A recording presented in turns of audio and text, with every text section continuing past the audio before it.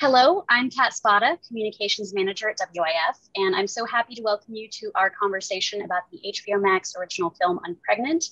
This is a movie I loved so much, taking the format of a road trip comedy and focusing it on a complicated friendship between teenage girls, played by Haley Lou Richardson and Barbie Ferreira, who come together when Richardson's character is in need of an abortion for which she must travel out of state. I'm going to pass the mic along to our wonderful moderator, Liz Winstead. Liz is a comic and writer who co-created The Daily Show and founded Abortion Access Front, a women's health and reproductive rights nonprofit organization and production company. Liz will be joined today by Unpregnant's writer-director Rachel Lee Goldenberg, producer Sarah Schechter, and executive producers Lucy Kitada and Jessica Switch. Thank you all again for joining us today. Make sure to follow us on social media to keep apprised of all of our great events and programs. Visit wif.org if you're interested in joining. And membership is open to everyone interested in advancing equality in the screen industries. Now, off to Liz. I feel thrilled and honored to speak with all of you about this movie, and I'm in awe of your work, and I'm in awe of people who have really decided to try to destigmatize abortion, try to replace it back into a landscape where it deserves to be, and also to just take it on with unabashed hilarity of a relationship of someone going through it. And so I guess I'll just, it's two teens. They're strange friends. They embark on an abortion road trip, and they go from Columbia, Missouri to Albuquerque because the closest state for a minor to get an abortion without parental consent is New Mexico. So hijinks ensues, clearly.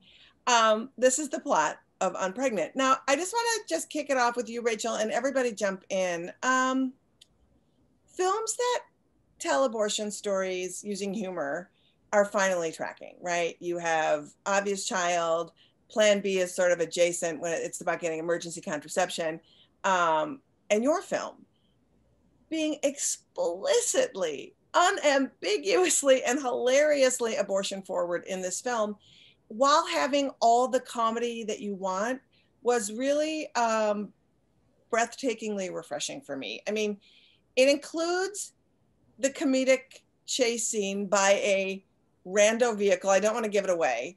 Normally you've seen a ice cream truck or maybe a dry cleaning truck, but this was so epic that I peed a little during that scene, and it's worth the movie. So I'm so glad we could make you pee. Honestly, it was just great. Now, having said all of that, I have to ask, as somebody who has used comedy to try to make social change, try to make hard issues lighter and more palatable, how hard was it to just get this movie made?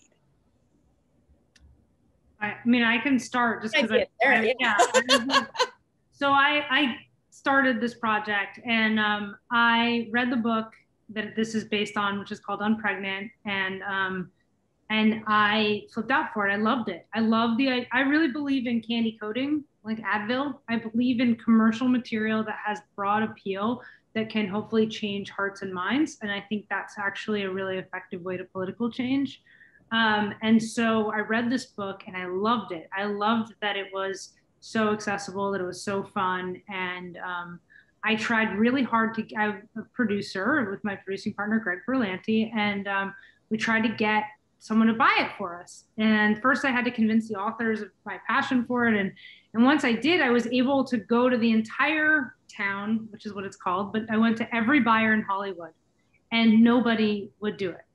And a lot of female executives that I had submitted it to were like, I really hope you get this made. And I was sort of like, okay, but why don't you buy it? That'll make it a lot easier for me to get this made if you buy it. And I remember even one female executive whispered to me, my boss won't do abortion. Like, that's like not a topic. And this was a woman.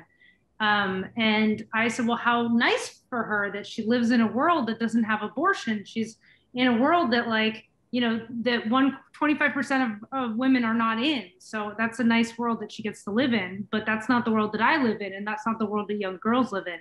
And so finally, though, I had submitted it to a company that Lucy and Jessica work with, Eric Feig, who is an ally and a champion. And I submitted it to a company. He called me whispering, which was very loud. Eric doesn't whisper, very quietly, and said, like, I'm leaving and starting my own company and I want to buy it for you. Please take a chance on me. And what I didn't say to him was like, you're my last chance. Like, of course I will.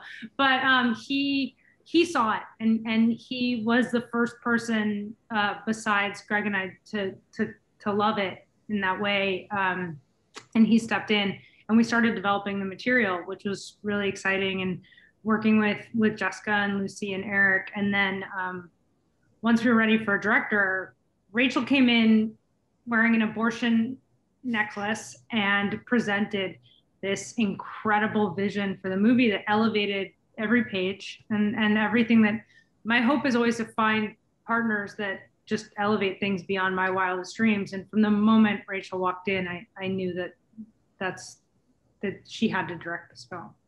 So that's kind of the genesis of it. You know, I think it's important to lay out the difficulty getting this film made, because even when we look at how abortion's reported on from just a standpoint of not trying to make it creative, my organization, Abortion Access Front, did a study, and over the past 2 years, and we all know how much abortion has been assaulting state legislatures across the country, 0.3% of our media has covered it, right? And so to not even be able to tell the stories in the news, to have y'all say, not only this book fantastic, it's important that we bring it to the screen and tell the story so that it's in the zeitgeist, because the story covers a lot of ground. And one thing that I have not read the book. And so I love that also it's set in Missouri and goes to New Mexico, because I think a lot of times when we hear the stories, people can disconnect themselves. Like, I don't live in the South. And it's like, Missouri has one of the most horrifying, is one of those hostile states towards abortion. And I don't think people really understand that. Yeah. No, I think that there is a war on women's bodies and women's freedom. And I think that, but it's also gratifying that when we started off trying to make this movie, everyone said no. And now there's like, everyone's got an abortion movie. Like, that's great. I'm like, bring them. How many male midlife crisis movies are there? Like, there can never be enough movies about abortion as far as I'm concerned. Well, and especially, I love the story, the obstacles from teens and low-income teens. That's sort of a low-income teen of color is your penultimate person who just absolutely has zero access, right? And so, this person, the protagonist in the film is, if you're a teen, you have no agency. And it touches in the film around parental consent laws, but I don't know that most folks understand that in most states in America, if you're a teen, you have no agency over your body. And if your parents won't consent or you can't go to your parents, you have to actually stand before a judge and plead your case for your abortion. And a judge can say yes or no. And I love that has to be the journey. And so, like, tell me a little bit about how you, and I think this is probably for you, Rachel, preserve the messiness and the uncertainty and the mistakes of being young without being patronizing or alienating. It's a story of a teen buddy film to get an abortion, but it's also just, there's a lot of emotion there. Yeah, I mean, certainly wanted to make sure that Veronica and Bailey have agency in the film, because the argument that we're making in the film is that they should have control over their own body.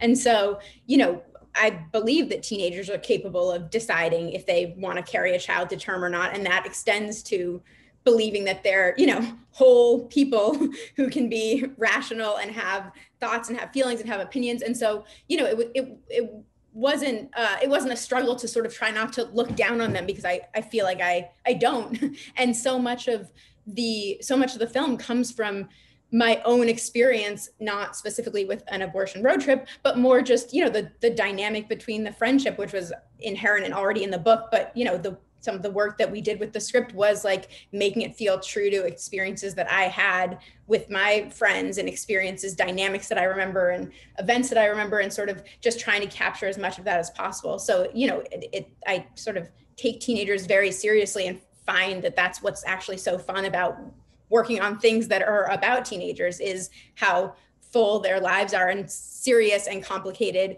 and that sort of dynamic about not getting to control your life in the way that you do a few years later, but still having all these big feelings and thoughts. Just, sort of an easy fit. Something that I love about the film that you captured so incredibly brilliantly is that, and now we have statistics. I'm going to lay out a statistic because you use the statistic beautifully. The University of San Francisco did a study about 3 years ago to look at the after effects of abortion. And 90% of people who've had abortion said the number one emotion they felt was relief. You, in your film, presented so well that the choice to have an abortion is not the dilemma, but it's the barriers with which people have to access abortion. And this is, I think I'm going to go to you, Lucy, and Jessica. So people are on various levels of their of how they feel about abortion. Everybody that would make this film would have to be pro-choice on some level, right? I'm curious, as producers, how familiar were you all with just how bad the barriers were, and what did you learn just in the course of working and creating and producing this film? That's such a great question. So thank you for asking it. I think I was very aware of a lot of the barriers. I have family from all over the country, who are not necessarily pro-choice, but I think this film has actually helped to change some minds. Part of the process of making this film was working very closely with Planned Parenthood, and the statistic in the study you quoted about the emotion of relief was something that I did not know about. I didn't know that that was such an important feeling that so many women had felt immediately after their abortions. And I thought that was incredibly meaningful. And we all worked very, very hard to make sure that that was in the film. And I know Rachel specifically was extremely vigilant about making sure that our abortion, our actual abortion on screen felt as instructive as possible. So I think it was very important for us to go in with as many facts to make it feel accessible to women who watch the film. Yeah, and that word relief, I mean, first of all, as someone who's had an abortion, it's a word that I would use and relate to, but actually that word, along with the inspiration for that whole sequence where you see her go through every step of the process, came from a tour of Los Angeles Planned Parenthood that Picture Start set up, where we got to, I had a nurse, because my abortion was a pill abortion. And so and Veronica had to have a surgical abortion because she could only go once. She couldn't come back for a follow-up the next day. And so we went to a Los Angeles Planned Parenthood and walked through the process and went to that not knowing exactly how we were going to show what we were going to show, and what I sort of went there for inspiration. And then in going through and realizing how little of it I knew, and feeling like maybe it was purposeful that we're not aware of the process, sort of felt like we have to show it. And I want to see all of this. I want to see every step of this, because I had no idea about any of this. And one of the things that the nurse said when I was trying to get a sense of what the vibe is when people get out, and sort of, I was partially asking, like, are they in pain? What's the vibe? And she said, it's relief. I can't tell you how much the overwhelming thing is relief. And it was like, I was listening, getting my tour, like getting emotional and being like, oh, this all needs to be there. Yeah. Part of what we do in our organization is we travel around the country with comics and musicians, and we do big shows, and we feature the local activists and the local providers in the town. And it's a variety show, and then the town gets to learn about that. And I had a provider say to me, and I thought this was so interesting. He said, what you need to understand is oftentimes when somebody finds out they're pregnant, no one is kind to them until they get to us. And that just hit me so hard. And your film, without saying that, what did we watch? We watched a sisterhood, happen, but I can't tell my mom, I can't tell my friends. And you showed that in a way that I think is very real, that I don't even know if you understood that layer that you had in there, but the subtext, when I was watching it, I thought of that doctor that had said that to me. And I was like, that is so incredible. And it's one of the things that I love is that you drop knowledge in this without sounding like it's expository. It's just dropped in. It's like, don't worry about it. 1 in 4 people have one. It's like, oh my God, she just dropped that. The truth bombs are really great. And I think, we talked about how hard it was to get the movie made. I guess the other question is, how hard was it to cast? Did you have resistance from actors on the subject matter? Not even if they weren't necessarily abortion forward people, but maybe that they were afraid of what would happen if they were in an abortion film.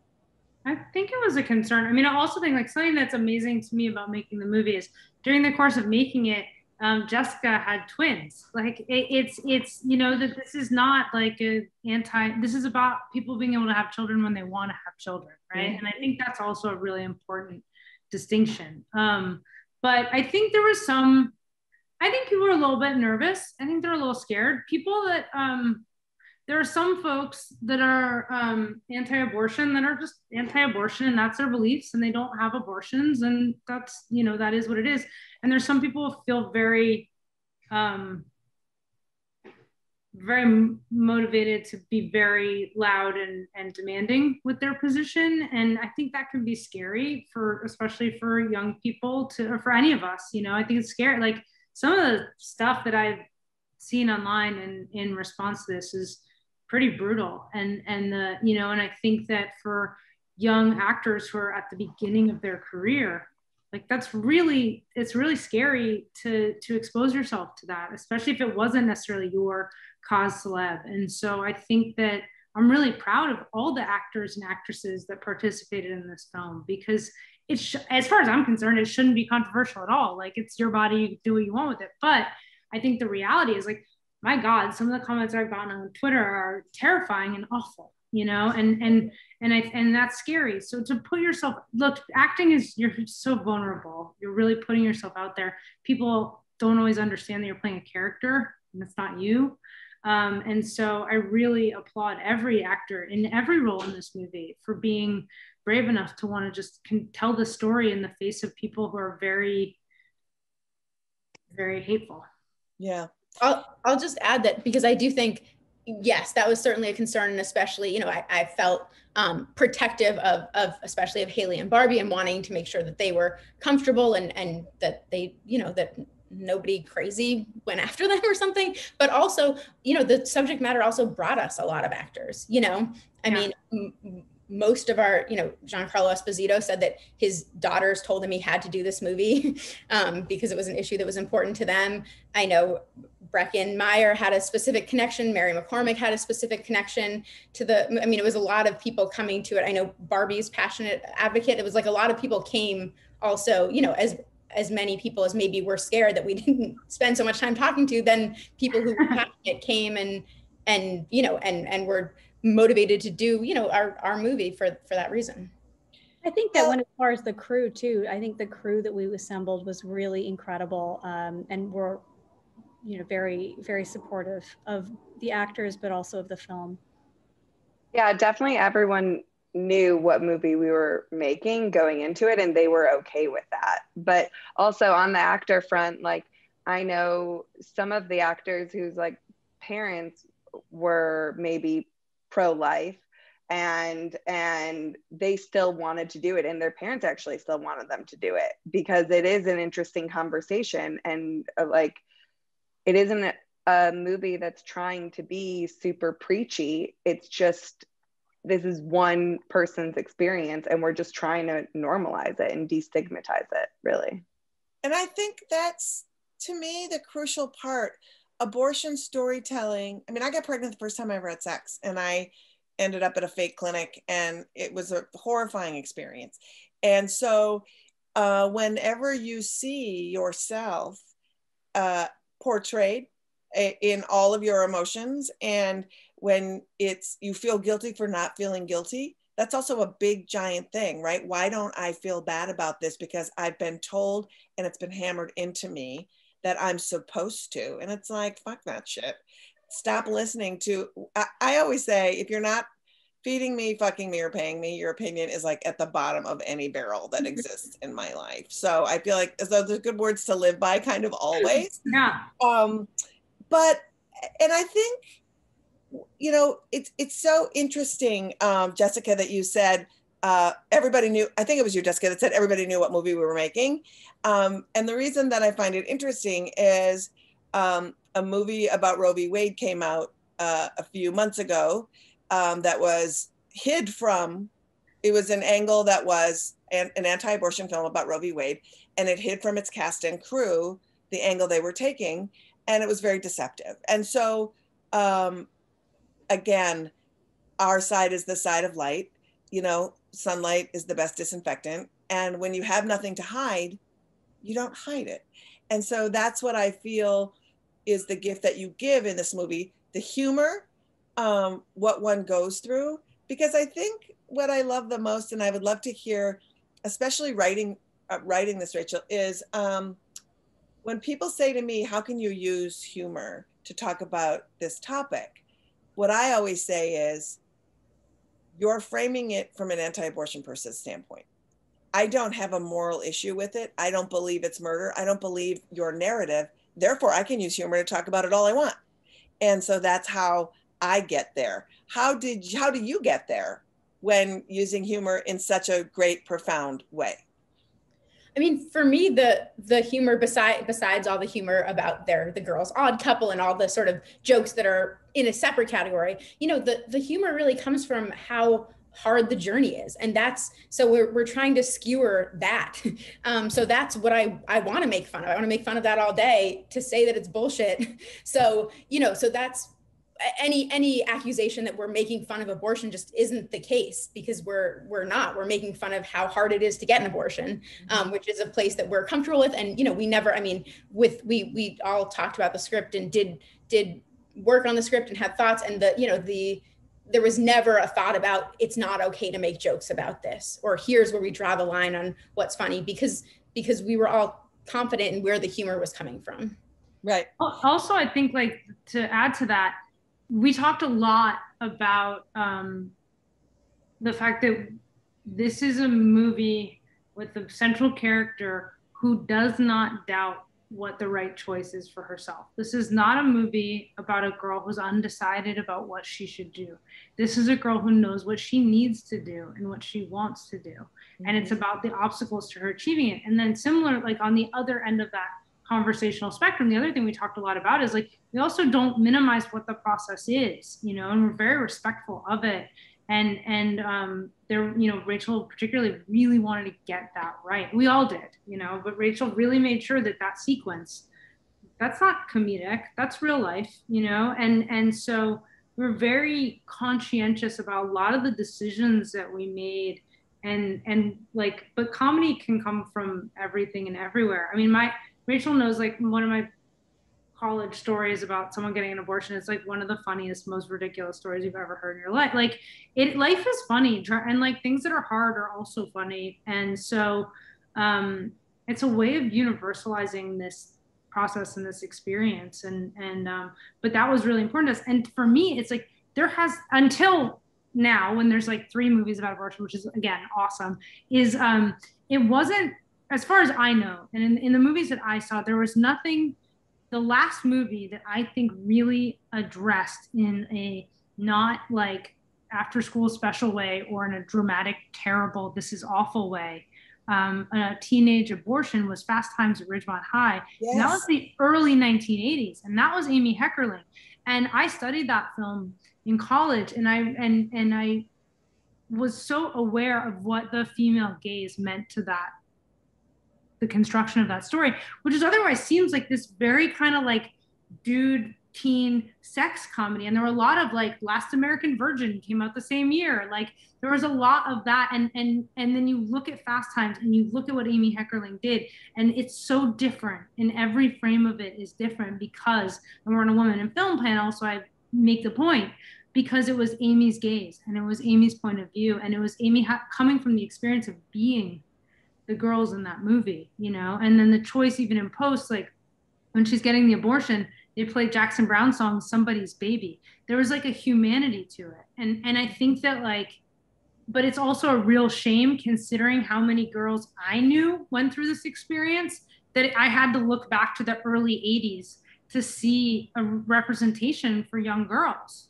Yeah. And I mean, I hope they're all watching Fast Times. It's a very important movie. But, you know, I think that like that was a big part of Rachel's perspective and why it's important and why we need women in film. Yeah, I agree. And I think that, you know, pushing on with it, you know, as we are speaking, there was a massive rally in Washington, D.C., where men were marching to because they need to have more of a say in abortion. They have such a great say. They could not have unprotected sex with women. That's where their say is. You know what? You can just not.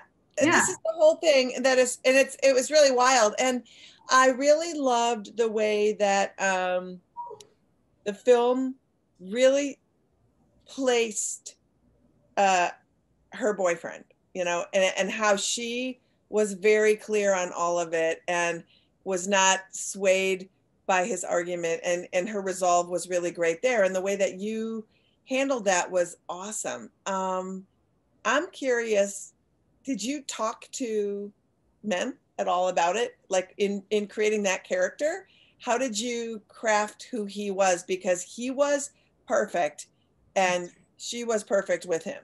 Yeah. Well, yeah. First of all, Alex McNichol, who plays Kevin, is, I mean, he's the person for the role. He's so great.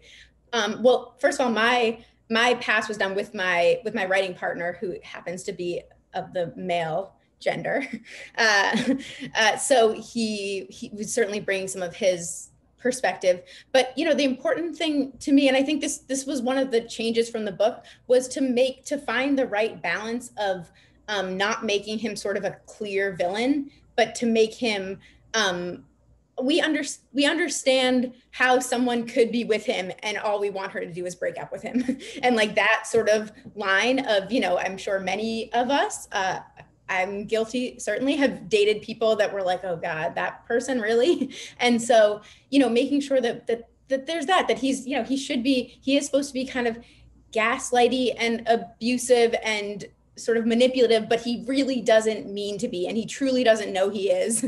And so, and that's also still wrong. And it's still okay for Veronica to not want to be with him, even though he's not the worst person in the world. He's just not the most caring and not the most there for her. And so, you know, having it feel, even though it's easy to say, oh, he's kind of an idiot, but like having there be nuance there was important because we want to believe why Veronica's with him, and we wanted to show sort of, you know, that there, you know, to me, it was very relatable to have like someone in high school who isn't going to be your forever person. And for him to sort of be like, I mean, this is it, right? We're forever people. And she's like, no, are you kidding? No, you know, but getting to that decision felt very real to me. Well, and also I will say, like, there were 5 men really deeply involved in getting this movie made. One of the authors of the book was a man. Bill, who wrote with Rachel, is a man. We have 3 male producers. You know, and some of the men involved in this are gay. Like, they could have easily been like, this is between y'all. Like, this has nothing to do with me. But they care and they understand that, like, any violation of human rights and freedom is a violation for all of us, you know, and that we all suffer under those kind of constraints. And so I do think it's important to say, like, it is, and it's also why this movie, like, needs to be seen by men, you know, and I think that's a really important part of it. I do think the nuance of what Rachel and Bill brought to the Kevin part, but also it's like Eric Feig and Greg and Mike, who are all producers on this. We're all like, also don't want like guys that seem like caricatures. We didn't want anyone that, except for the very Christian people, to feel caricatured. And I think that's right, because in order to actually change anything, changing hearts and minds and shifting the narrative to have everybody understand the human rights piece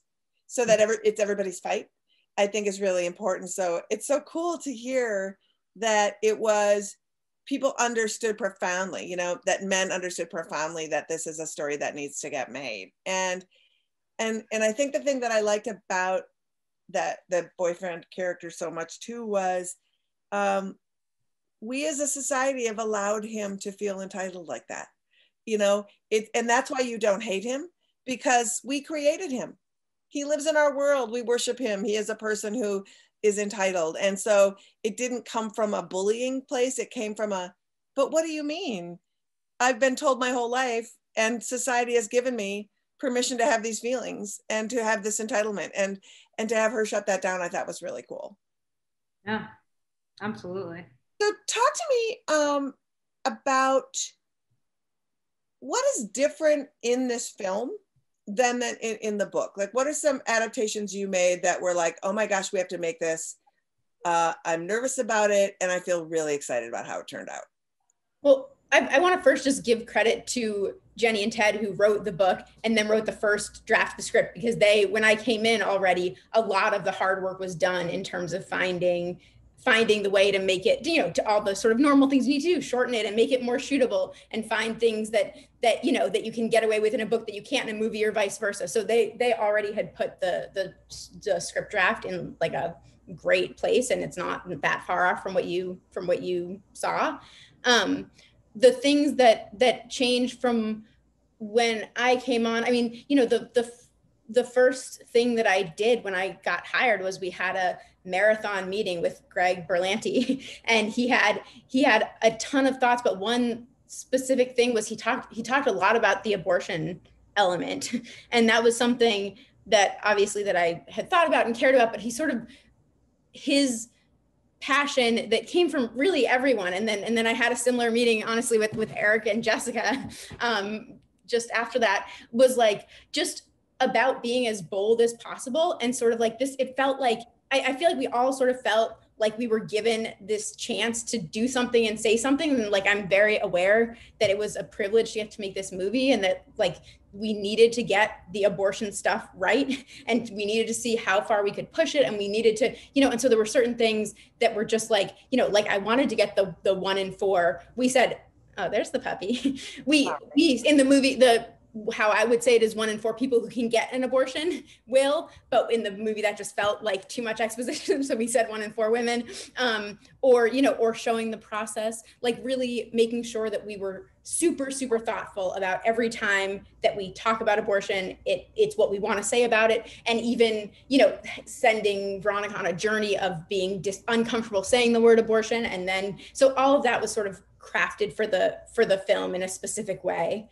And then the other thing that we did is, I think partly to make it more cinematic, was just really leaning into the different genre elements. So like I think that the chase was like initially a smaller element, and we really leaned into like, let's have a wild adventure here, or when they go into a certain scary house. I don't know if we're trying to not do spoilers or not. But you know, that like, you know, that realizing, oh, this could be like a horror Get Out type sequence, and really like expanding that. And so some of those sort of, you know, elements that can become more visual, you know, we made sure to bring to the film. But things like the Kelly Clarkson was there from the start, and and, you know, carried over in the dynamic between the girls, and, you know, and the other thing I'll say is just making sure that we really, I think maybe that there are moments that we really worked on grounding in the film, because when you're reading it in a book, you can kind of get away with stuff because your mind's making it work. But with when Haley Lu has to play this person who's going through something serious and genuine, even though it's comedic, you know, she collaborated on moments of making sure that, you know, I can't just be jokey here. I really need to be real or find it grounded. So I think that there was some grounding also throughout that we worked on. Awesome. Because I think it would seem that the hardest part of making a film that centers around somebody accessing abortion I think the misnomer for the general public who doesn't know is that abortions take 5 minutes and it's safer than a colonoscopy. A medication abortion is safer than taking aspirin. And so the actual having an abortion part is really not visually very interesting. And so how you laid it out, I thought was really smart, because it was, here's what happens when you go in a time that, you know, makes the most sense. And I think anybody who's had a surgical abortion could really relate to that journey. So I want to say kudos to Greg and to all of you for really saying, let's get the abortion part right, because all the other big fun stuff is stuff that is detailed and great and amazing. So looking at where we're at the landscape now in abortion access since you made this film, you know, we are heading to the Supreme Court with a very real chance that Roe v. Wade will be overturned, because the Supreme Court, in an unprecedented move, took up a case that it goes against the tenets and the constitutional right to abortion under Roe v. Wade. And that feels really scary. In the shadow of that, as I have been doing policy work and watching this film, Texas just passed a law, and this is so insane, but anyone, anywhere on the planet, if they get wind that a person who is pregnant is seeking an abortion in Texas, they can sue to stop that person from having an abortion. And I bring this up not only because it's jaw-dropping, and that extends to anybody who facilitates someone from having an abortion, right? So the hotel you stay at. So I'm watching this buddy film, right? And I'm looking at all the people that they encounter along the way. And had they had to go to Texas instead of New Mexico, every single person in that film could have been prosecuted by someone in the state of Texas for helping someone try to access abortion in Texas. And so you've made this film that's profound. This issue's not going away. How did it change all of you? I do want to just say one thing, and well, I think about how it changed me. But in terms of what a dire situation we're in right now, which, it's only gotten worse in so many ways since the film came out, and certainly since we were making it, because I feel like I made it with just a tad more hope than I have now. But I feel like generally, what our hope to do with the film was that I believe a lot of the legislative problems would go away if people were bigger advocates, if the public was as big advocates as people generally feel privately. And so, the whatever it is, the 70% of Americans support Roe v. Wade. And I think that it's just the shame about talking about it, which is, like Sarah mentioned, me coming in with my abortion necklace. That was something that I had started wearing maybe a year earlier and wore most days. And then realized I should probably wear it to my abortion movie pitch, but was something I was wearing all the time because I had sort of had that realization that we need to be changing culture, and that's really that I can't control what the Supreme Court does, but that I can have a hand, and we all can have a hand in sort of normalizing how we talk about it, and people saying the word abortion. Is really funny to watch the trend, even just in our own crew. I remember the first meeting having our sort of transpo guys doing backflips to not need to say the word abortion. And then I think we all sort of got a little more used to it by the end of the shoot. But so I think that's what's most exciting to me about this, is that the Supreme Court and state legislatures feel really far away and really big, but the sort of changing hearts and minds process is like one person at a time, one movie at a time. And sorry, I did have time to think about what I learned. I mean, I think that the thing that I learned through the process, I heard so many people's stories. You know, I had already sort of knew where I stood, but in the process of making the movie with our cast and our crew, and then with people who've reached out to me, you know, I've heard so many tragic stories and so many stories of people who couldn't access abortion, and they don't know that they would have gotten one, but were resentful not to have the choice, which that perspective just kind of broke my heart. And, you know, we heard just so many stories that it just sort of made me more passionate and more sort of respectful of the variety of opinions, and then more sure that I know that everyone needs to be able to do exactly what they want with their body, you know. It was a really profound experience for me to make this film. And, you know, it was, it's so heartbreaking to me that people hate women so much that they feel the need to own their bodies. And to be able to, and you read about these like bills, and you read about these heartbeat bills and like all this stuff, and it's so infuriating. And it felt so good to be able to do something about it, you know. And seeing the movie, we had like a drive-in premiere because it was during COVID, and I've never felt so proud of something I've worked on because it had so much to say. And then I saw Paxton Smith's speech, the Texas valedictorian who hijacked, and I just like, I was bawling. I'm getting teary-eyed thinking about it now. And you're like, wow, maybe we helped like 20 Paxtons feel confident in their opinion. And if nothing else, it was worth it for that. Beautifully said, Sarah. And one thing I want you all to know is we've talked a lot about the process with which one goes through to have abortions. I can tell you that providers are often left behind. They're left out of the conversation. They're shamed. And for y'all to make films like this, and for all of us to advocate publicly to normalize the work they do is crucial. And why I wanted to have this conversation about this film is because of the way that I don't think people understand what happens when people provide abortions, and people have caveats, right? I'm you know, you should have abortion for rape and incest, but you know, otherwise, it really puts this good abortion, bad abortion stigma on folks. That's really unfortunate. And when people say I'm not for abortion, they demonize physicians and people that provide abortions in ways that I don't think gets talked about a lot. So know that you're doing quite a service by simply doing your art beautifully, by simply putting it out there and normalizing it for the people who actually provide the care. Because if we don't have the people that provide the care, it's not a right if not everybody can access it. And so it's been really just incredible.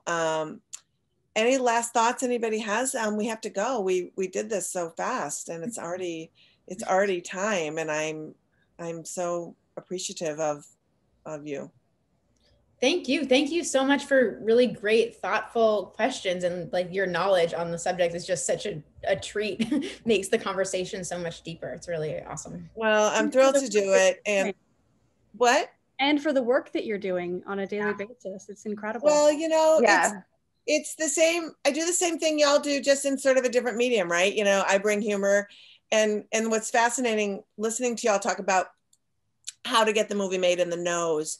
Like, I literally I created The Daily Show. I worked at The Daily Show, and I had people at the network telling me, we can talk about anything, but we can't talk about abortion. You know, I was at Air America Radio, and big, rich white guys who say that they're progressives were like, you know, are men going to retaliate? And so finally I just said, screw it. I'm going to start an organization that does this and exposes hypocrisy around this issue, because we need it. And so thanks for taking the journey and doing it. And I'm glad that I could talk to you about it. Just to add one final little sort of thought on what you just said. You know, when Eric and Greg and Mike and Lucy and Jessica and I started off trying to make this movie, no one wanted to make it. But by the time we were ready to make it, we had 2 studios that were willing to make it, and they were both run by women. And I think it's about continuing to elevate women into decision maker roles in Hollywood. Yes. That's makes an enormous difference. We're in a women in film panel, and I feel like it's worth pointing that out, you know. And Sarah Aubrey, who greenlit this movie at HBO Max's mom, ran Planned Parenthood in Texas. Talk about a tough job, you know. But we all just felt like it was worth it. And so grateful to women in film, grateful to you, but really to all the work women in film does, because movies like this happen because of organizations like Women in Film that have empowered all of us in ways that we're both conscious of and unconscious of. And also just watch the films. Like, if you say you care and you say this matters, you have to not only watch it, but you have to tweet about it and tell people you watched it, and get on your Instagram and tell people you watched it, so that it becomes part of the zeitgeist in what's happening. I have to just say kudos, Sarah, to you, because like my niece never heard of Hedwig until she saw the Hedwig episode on Riverdale. But like for me, that was like an amazing thing where I was like, I told you about Hedwig, but you didn't listen to me. But like all of a sudden, these things happen, and all of a sudden we're talking about things that we were able to put into the world, but people got to support it. So enough of that. You all are great. Carry on with your evenings. Thank you so much for making brilliant content for everybody. I so appreciate all of you. Thank you.